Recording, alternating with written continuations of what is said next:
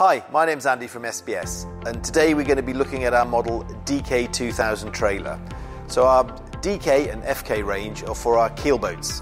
So this one is for a Beneteau 217, which we've made many in the past, and we're just going to give you a quick talk through. So it all starts, of course, with the SBS proprietary fully welded chassis.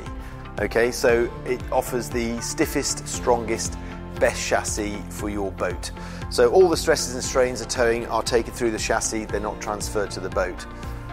Starting at the front end, Alco, our running gear supplier of choice. This is the 251 coupling with the safety coupling head, and by that I mean it's always in the up position. It only locks down when a ball is inserted, so there should be no accidental I think it's on, oh it's not on type affair. Coming back through the cart jockey wheel, this is a lovely jockey wheel, plastic wheel on this. It's got the same strength as the steel rim, but of course for marine use we think the plastic is probably the best option to go for. 150 kilos maximum nose weight on that. Dutton Laneston winch, twin speed winch with the SBS follow the stripe strap, which is a nice touch. You'll notice a high winch position. That's of course for the Beneteau. It's got a plumb bow, so a straight bow, so of course the eye on that is quite high, so that's made for that. And as you can see as well, held on with U-bolts, so adjustable, so the customer can set this trailer up to give the optimum tow characteristics by having on or around 75-80 kilos nose weight. All SBS trailers conform to the latest EU regulations, and what that means is you have the ability to take the trailer abroad and get it registered locally.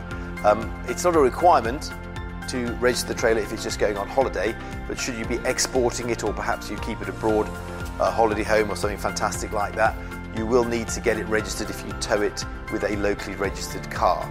So that's one great big tick for SBS. The other thing, just on a sort of a general safety feature, you'll notice it's got these LED lights down the side.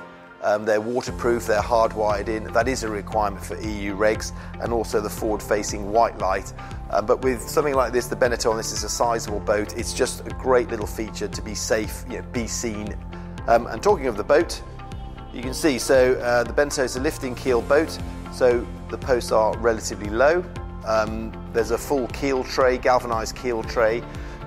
If the owner wishes, we can suggest you put some sacrificial ply on there, just so when he lowers the keel to take the weight off the mechanism, it doesn't unduly scrape the keel or knock the anti-fouling off.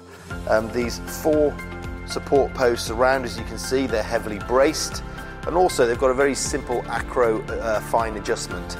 So they'll lift up and down, and then for that last final adjustment you can just use the screw thread. Simple bow adjustment just to take any sort of pitch and yaw out of the boat. That of course goes up and down as well and clamped securely.